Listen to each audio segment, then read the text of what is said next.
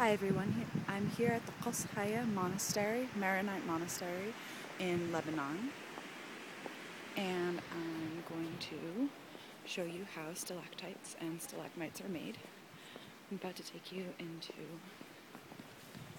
a 5th century space where monks who were living here would worship. There's a religious piece of this, but I'm not going to cover that. I'm just going to talk about the geology.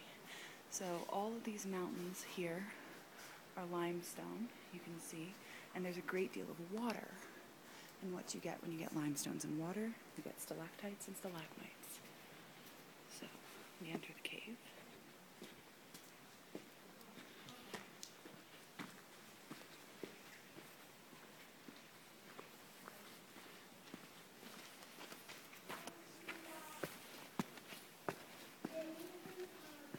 And we're walking.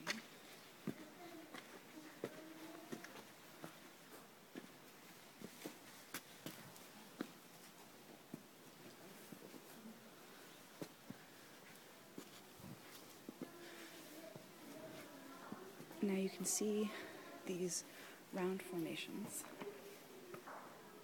here. They look wet, but they're actually made of stone. And if you look up, they come from stalactites that are dripping.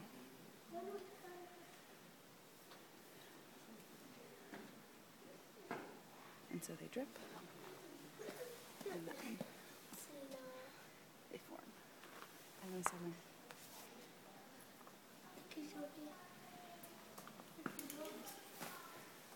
And they form big, round, nascent stalactites.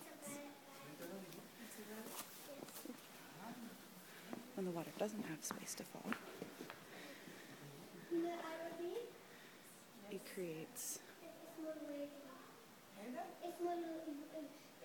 these other formations. So,